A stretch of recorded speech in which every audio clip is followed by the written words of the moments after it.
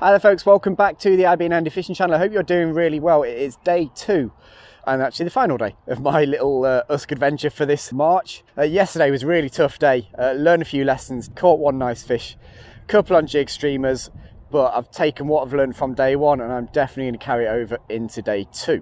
I think the big thing I took from day 1 is that actually I needed some way of searching the water. I need another rig here to be able to cover a bit more water because I'm not just going to find dry fly fish all day. So I'm going to take the spider rod with me today. I'm going to fish North Country spiders kind of across and down fairly traditionally. It's a great method, it's massively underrated. It is a stunning day today, it's absolutely beautiful, blue sky, it's warm. The only problem we've got is there is an absolutely heaving upstream wind. Now yesterday the wind was downstream and that was a real pain. This time it is absolutely walloping up the river. I've actually been fishing for about 45 minutes already. It's just the wind was so strong where I started fishing there's no way I could film the intro. The sound would have been terrible. So I've already fished for about an hour. I have caught a fish already. I've already got one in the bag, but I've just started to notice a few March browns and a few large dark olives hatching off. So I'm on my way to some dry fly flats. See if we can pick up a few fish on the dries in March. Let's go for it. First pool of the day, and I've chosen to go in with a spiders rig. Now there might be a bit of recency bias here because this is the rig that I didn't use yesterday that I thought I should have. So we're going to give it a go. That wind certainly isn't going to make this easy, but we'll do our best. Just see if these fish are high in the water, looking for bugs coming down. Wow, that wind. Yeah, this is already within 2 casts. This is already looking highly unlikely. That is howling. I didn't realise it was going to be this strong once I got in the river channel. Right, let's keep that rod tip a bit lower this time. I like to fish spiders with a nice high rod tip, but that isn't going to be an option while it's this windy. Just trying to watch that line that's in the air. I see that tighten or straighten. Nice low strike to the side. The wind's just dropped. I'll try and fish this a bit more correctly this time. That's nice. When that wind drops, that fishes beautifully. 3 flies on there. I've got a beaded water hen blower on the point, snipe and purple on the middle dropper, and I've got a hare's lug and partridge on the top dropper. They're all size 14s. Just seen my first fly of the day. I was going to say drift upstream of me then, but it didn't. It got blown upstream of me. I don't think I had much choice about where it was going.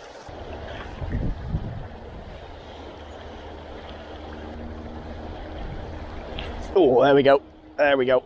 Just at the end of the swing in that seam. Didn't think that'd take long. I felt like I was fishing pretty well.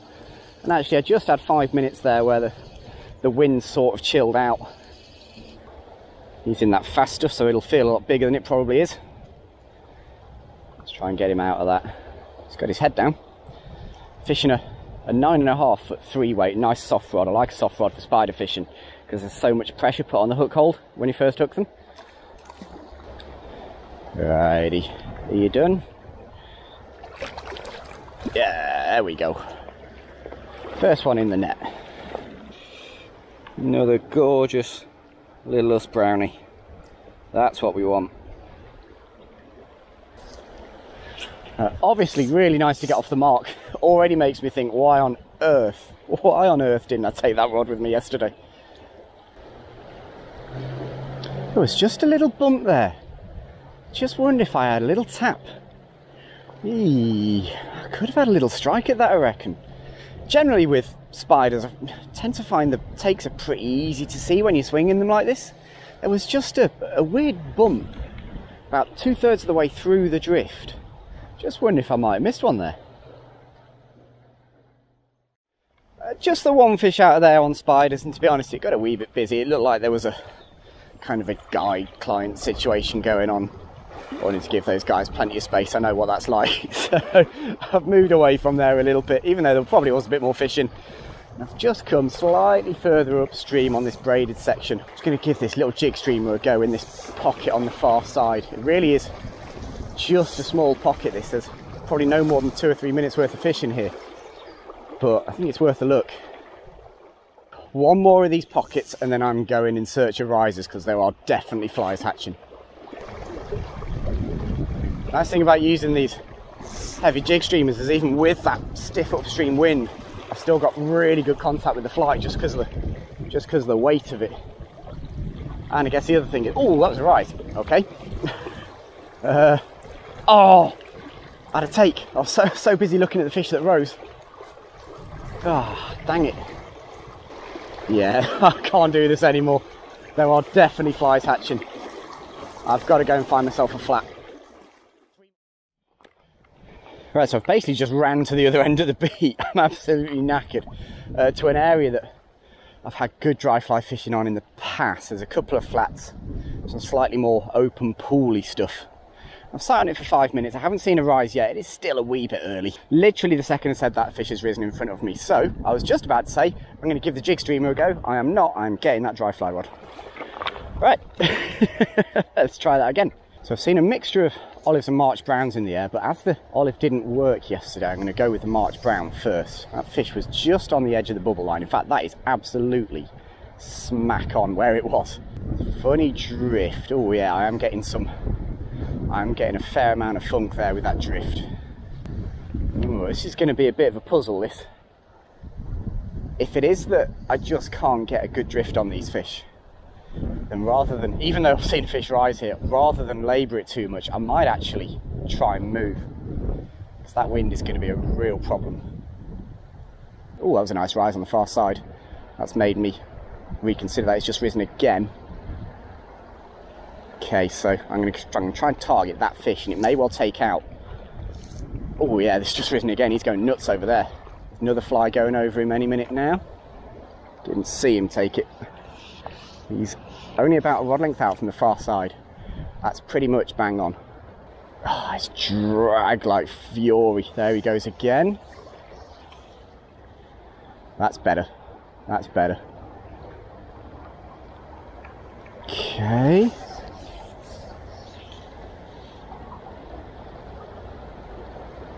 Got him. There we go. There we go. It's just a question of getting that good drift. It's not a huge fish, but took that March brown emerger absolutely fine. Don't want him going down below me, that's for sure. If he gets down there, we might not see this fish again. Oh yeah, he's trying to go through the tail of the pool. I'm hoping, because there's a bit of depth on the inside, he'll come back up this inside edge a bit. Try and get this guy in reasonably quickly, because there's loads of fish over there, and the chances are a good number of them will be bigger than this. It's not a tiny fish. Bigger than the first one. Hey, off the mark on the dries. Have a quick glance at this guy. Proper, straightforward us brownie, dark reds, full fins, March brown muncher. There are March browns absolutely pouring off at the moment. This is why we're here. This might only last 10 or 15 minutes. Seen a fish rise just in front of me here. Probably didn't quite cover him. There he is. There he is. Hey, yes. Oh, he's gone flying down there as well. I think it probably is a slightly bigger fish than the one before. Took that beautifully. Just going to dial that drag down a click. Yeah, you go for it, bud. Off he goes. Off he goes.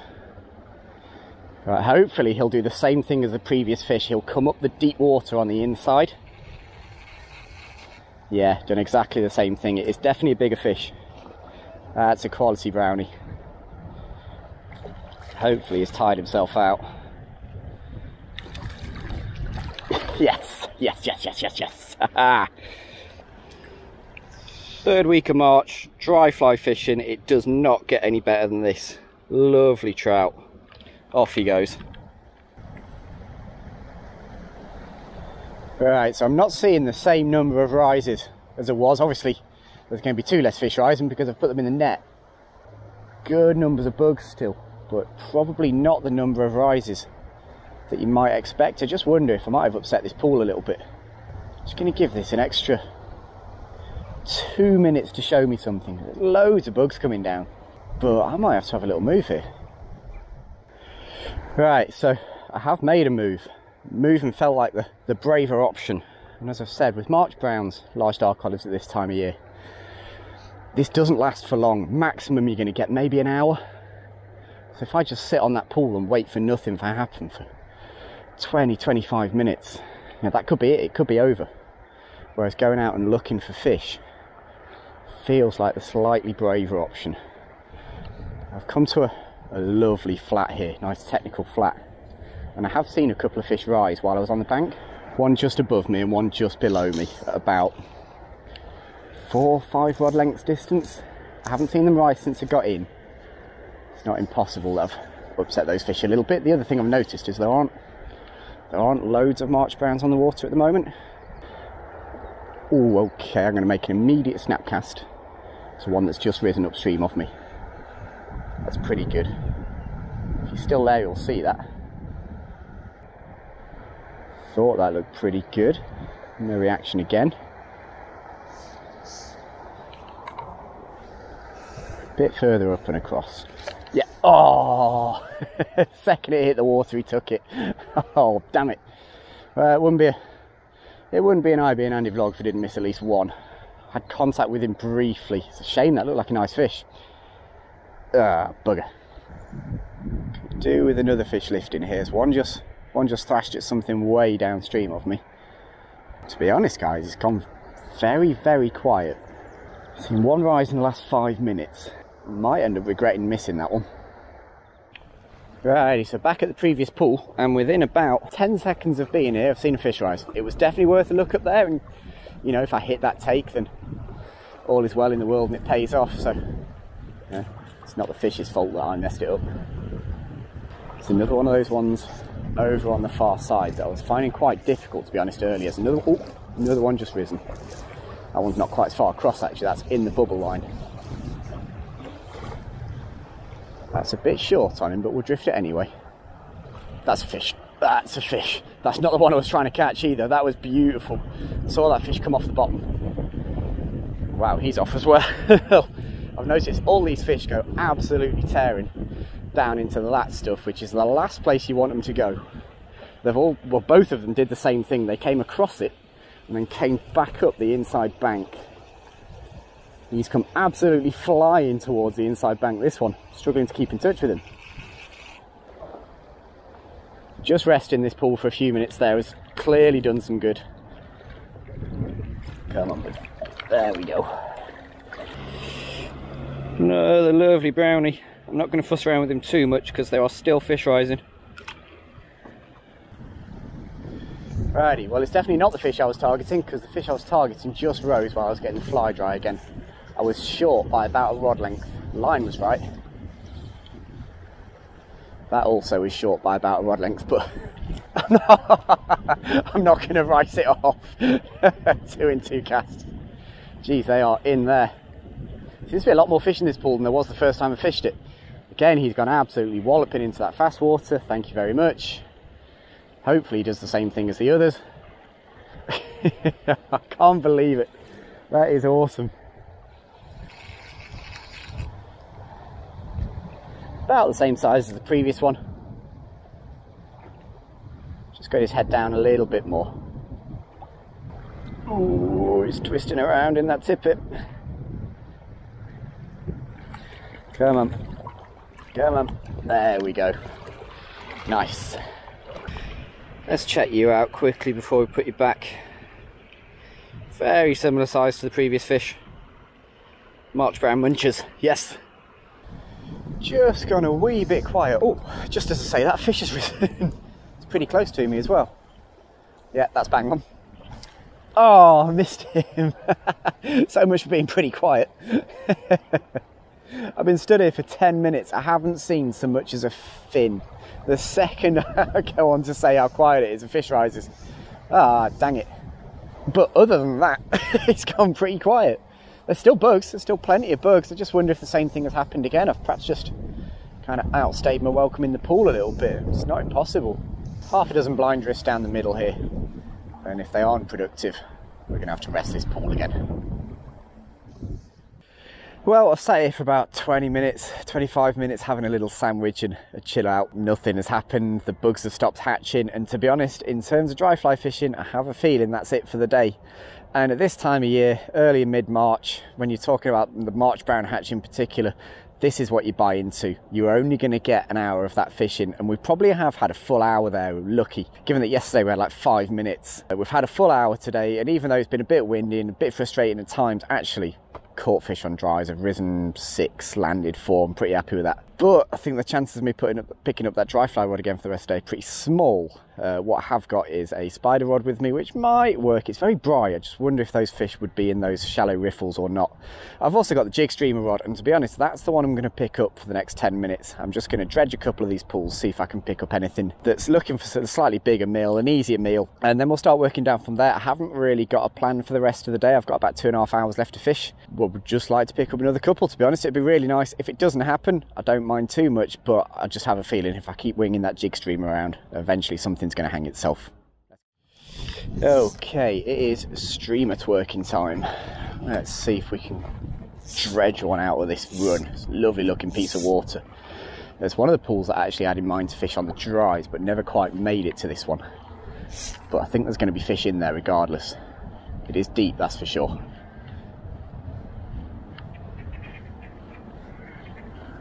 Oh, fish, there we go.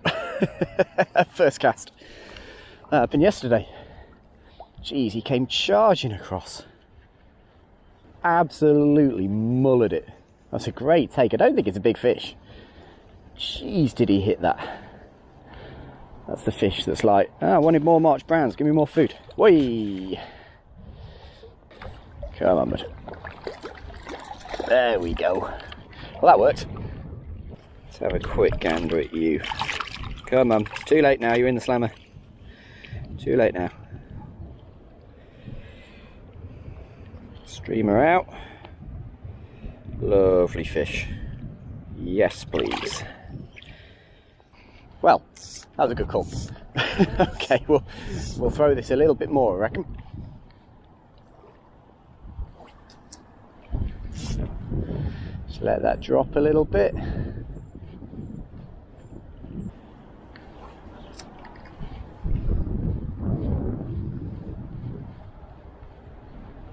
Oh, whack! What a take that was! Oh my goodness! Nearly took the rod out of my hands. Wow! He's taking a little bit of line. I don't think it's much bigger than the previous fish. It absolutely pulverised it. That was awesome. Well, they certainly like this streamer. It's only taken, what, another 2-3 casts? Possibly a slightly bigger fish? Yeah, maybe a touch. Oh, it's a bit wrapped up in the tippet at the moment. Can I net him while he's wrapped up? Yes. Well, that certainly worked. Quick glance at him. We'll get him straight back. Where are you, bud? Nice fish. Slightly bigger. Not much in it. Well, there we go. The jig streamers works in here. Give a chance to drop. Couple of taps. I'm not ripping this back. You know, trying to imitate bullheads, and they don't swim quickly and they don't swim long distances. Just little taps and then let it drop. Little tap and let it drop. I think a lot of people work streamers too quickly on rivers, particularly at this time of year. Remember, the trout we're fishing for, the metabolisms will be very, very slow. They won't be flying around the bottom of this river. Try that one straight upstream. It's nice soft water on the inside there. So I would have thought that'd have been if they were taking dries. Whether or not that's the right place to fish for them on the streamer, I don't know. If I was oh god, there's a fish just risen just in front of me. Exactly where I was talking about. Will he take the streamer? Yes, he will. What an absolute burgle of a fish that was. Oh, it's come off. I probably deserve that. Made the journey down to South Wales to find trout eating March browns and then catch them on a streamer. Nicely done, Andy. Absolute freaking heathen. There's a big bit of me that regrets not going back and getting the dry fly rod. It's just, you kind of have to take those shots as they present themselves, don't you? But I do kind of wish I'd gone back and got the dry rod for that. You know, looking for rising fish, you find one, don't throw the jig streamer at it, Andy. Well guys, we've got to about 3:15 now. The afternoon is starting to wear on. The sun is going to start to drop fairly soon. I have definitely kind of given up on the idea of any more dry fly action. That said, I have kept the dry fly rod with me just in case, even though the wind keeps blowing. Maybe I might get another shot, but it's highly unlikely. I've set myself a bit of a weird target. I've changed over the jig streamer rod just to a normal Euro nymphing outfit, and my target is just to catch 1 or 2 fish on that, which would make 4 techniques for the day, all catching fish. We've caught on spiders, we've caught on dries, we've caught on the jig streamers. If we can get one Euro nymphing as well, conventional Euro nymphing, that'd be 4 techniques. And that probably is about the story for this time of year. You need to have a few different irons in your fire, a few different arrows in your quiver, whatever you want to call it, just to make sure that as the day progresses, as conditions change, you've got options.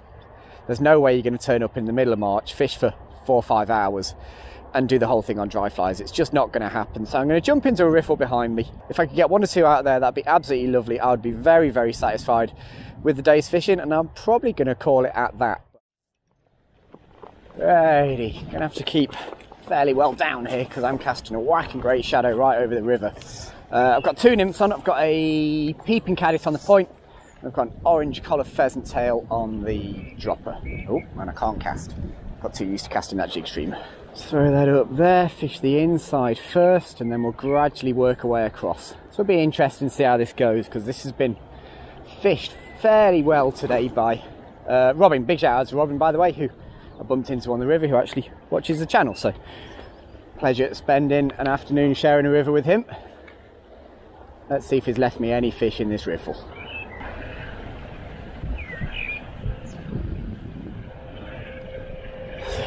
There's a police helicopter that's been backwards and forwards for the last 5 minutes. They're clearly looking for someone on foot, because just while I was getting stuff set up, getting the cameras in position, it actually hovered over me for a couple of minutes.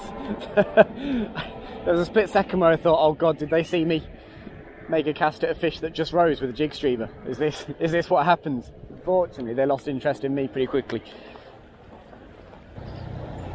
No obvious interest in this yet. I am thinking about going slightly heavier on that point fly though.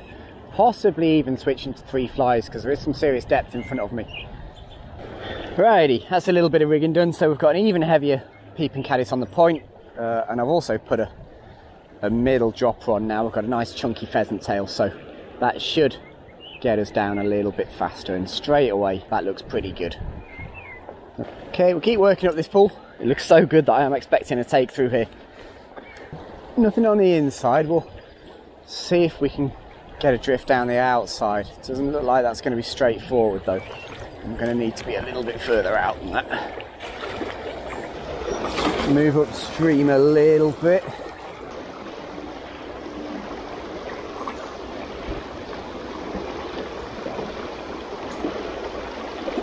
There he is, finally.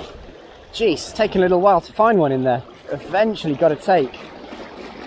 Whee! Whee! He's just got a little head of steam up in that fast water. Jeez, fished a lot of water there without any reward. Like playing them in this fast water. Just dial that drag down a touch. Wow, he is like death rolling over there. Could do without that. Are you going to chill out a bit now? No, he hates the fact that I'm pulling him into the sun. It's quite a nice fish, that. Yeah. There's always time for one more. Let's have a little gander at you. I will say he has turned that rig into absolute frickin' spaghetti, doing all the rolling and stuff, but you don't mind for those, do you? It's a lovely fish. That's what we wanted. Nice. Nothing else at the top of the pool, so I've dropped down to the very bottom, and if I don't catch fish out of here, then that is the end of the day. And if I do catch fish out of here, that is also the end of the day. I've had a really, really nice day. I've really enjoyed this, and I don't feel like I need to absolutely wallop them out on Euro nymphing kit to prove anything. Come across here pretty quickly, hit a couple of snags on the way through, so I've ended up quite a lot further across this pool than I anticipated coming. Again, I'm looking at that far side seam.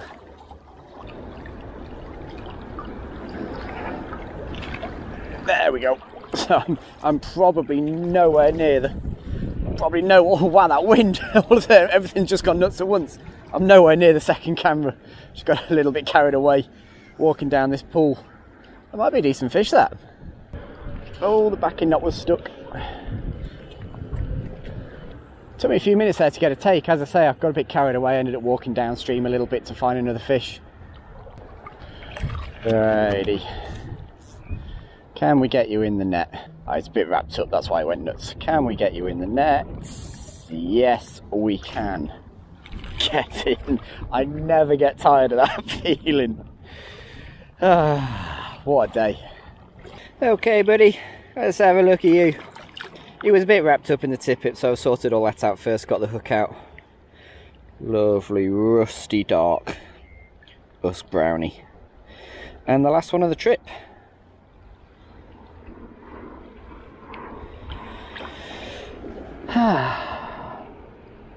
What a feeling, what a day. Back to the car, back to real life. What a nice way to finish that was. A couple of fish there within 10-15 minutes of each other on the Euro nymphing kit. It turned out there were still one or two in there, particularly over on that far side seam. Both nice fish as well, both good quality fish. I am so happy with how today went. Yesterday was really tough. I made it pretty tough by being there a bit late. The weather sucked yesterday. That dark sky was never going to work with the March brown hatch. They like the extra light, they like a bit of warmth. We had it today and it worked, and they hatched and it was awesome. I have loved that. So much good quality dry fly fishing, all in the space of an hour maybe. Absolutely perfect. That is exactly what I needed. I'm not sure how much better today could have gone. I was caught on 3 different rods, 4 different rigs. Loads of dry fly action, covered loads of water. Weather was beautiful. See, I've caught the sun a little bit in March, typical. And I think that was a really nice way to finish. One thing I definitely need to do is give a big shout out to Kieran Jenkins, a friend of mine who's actually from around here, who works locally. I got in touch with Kieran the day before I came down because I realised I wasn't going to have time to tie any March browns. I was like, hey, is there any chance you could just do me half a dozen March browns, or if you've got any, I can buy some off you? And he's like, yeah, no problem, meet me at the factory. So I went down to meet him and he presented me with a box full of March brown patterns. You can see I've put a good number of those into my box. Kieran, thank you very much. The fly that's caught every fish off the top was your March brown pattern, so that is much appreciated. I'm going to stop waffling and start driving. As ever, a pleasure to have you here. IB and I will be back again soon with some more fishing and stuff. Take care, folks. Bye-bye.